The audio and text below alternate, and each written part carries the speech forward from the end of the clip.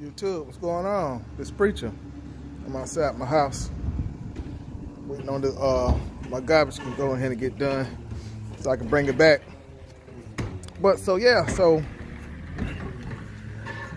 all right, so I was broke down on the side of the road for that one part, right? 70. It was $70, then they charged me another $5 for the upcharge of it, of course.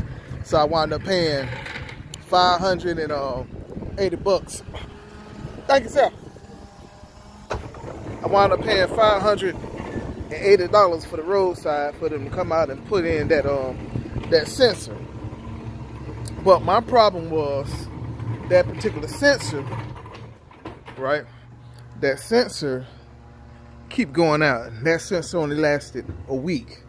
So there's a reason why that sensor was lasting a week. So my mechanic was like, you know, even if they put it on the computer, it's going to show that it needs that sensor, which it did. It just showed that it needed that crankshaft position sensor, but it keep going out. So at first he was like, well, he can't get to me for a week. He can't get to my truck for a week, right? So then I was like, well, I'm gonna go and just go get another sensor and just ride until my mechanic can look at it, right? Checking my mailbox. So I was just gonna get another sensor, and so in case I can just ride for a week until he have time to look at it. So I came back home. I canceled my loads, and I came back home, and I was like, well, I'm just going to get that part and then use the part while I ride for a week. So if it goes out again, I will already have the part. So after that, the next morning, my mechanic called and said, hey, the person that supposed to have dropped his truck off didn't drop his truck off. Go ahead and bring me your truck. So I was like, okay, cool. That was Tuesday morning. So on Tuesday morning, that's what I did. I went and I gave him my truck on Tuesday morning, and he gonna take a look at it and everything. So then when he was taking a look at it, he was checking the timing and everything on it yesterday. And the timing and everything was fine on it yesterday. So the only thing else it was gonna be is that the crankshaft.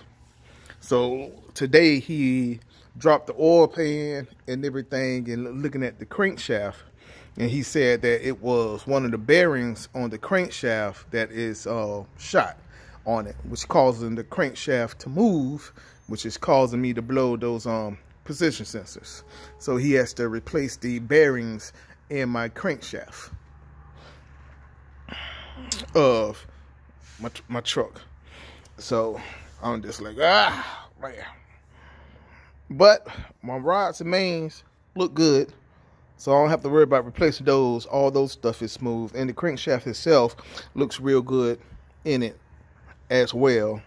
And then I needed to replace my oil pan gasket anyway too. So while it's out, I'm going ahead and get that done and replace the my oil pan gasket. As then I needed to replace my piston jet cooler nozzles on it as well. And it's easy to do when the oil pan is out, just in case they break and they fall inside the oil pan. So while the oil pan is out, we can go ahead and get that done too. So just go ahead and get a couple little maintenance stuff done. Now, could I ride the truck how it is and just wait until it moves again or shifts again and blow another position sensor? Yes, I could, but the problem be when it goes out, it calls to stall, and it shut down the engine. And then this point, when it goes out, it shuts down the engine, and then I can't start up the engine no more. Now, if I can use starter fluid and start up the engine, but then it just stall out again. As soon as I hit the pedal, it stalls out again. So for that, it don't make no sense to do it. That's what it did this time, right? And then if I have it myself, yeah, I could change it out. It takes about, I don't know, 15 minutes to get it changed out and put another one on. But then sometimes where I go, I'll be on these back roads, and it don't be a place where I could just pull over to the side if it goes out. It don't have a shoulder. So if I break down, I'm breaking down in the road. And now you're trying to do all this stuff in the road, then you don't know when it's going to happen and things like that. So it's easy to just go ahead and get a place now. So that's what's going on now. Hopefully it doesn't take long to do it, and then he got to see if they have the parts and everything for it so it can get done. So that's what's going on now. So we'll see. I'll holler at y'all later.